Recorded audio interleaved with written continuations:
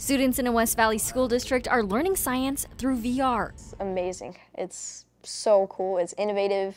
It's hands-on, and I think the kids love that it's hands-on. The Pendergast Elementary School District believes it's the first public K-8 district in Arizona to have a district-wide, rolling it out to all their middle schools. I feel like it's a privilege, but it's also waking up in the morning on a Thursday. It's just so exciting. You're just so ready to go and play on this VR. They're only using this once a week, and assignments coincide with what they're learning in VR.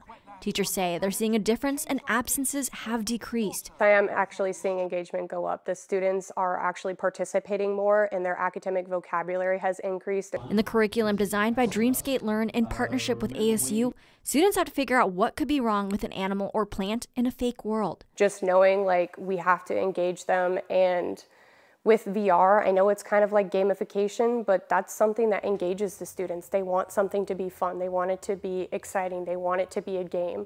The students don't even realize how much they're actually learning while they're doing it. I think it's more gamified, and so I also think that's why me and other people really like it, because it's kind of just like a video game, but you're still learning about biology and science and whatnot.